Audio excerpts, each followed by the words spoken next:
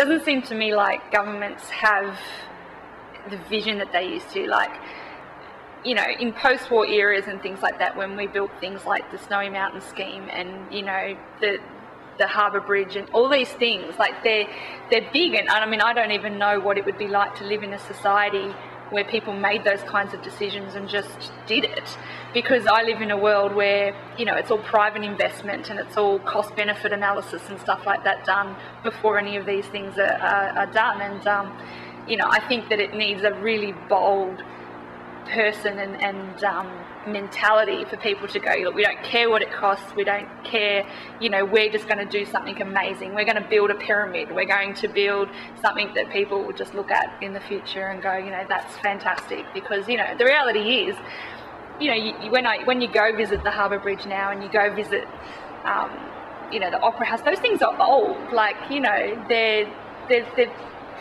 what else do we have? Like, what's new? We don't have anything. Yeah, so, you know, if they want to build a fast train, they should. They shouldn't worry about where they're going to put it or how they're going to fund it. If it's going to, you know, completely change the way people move around the city, just do it.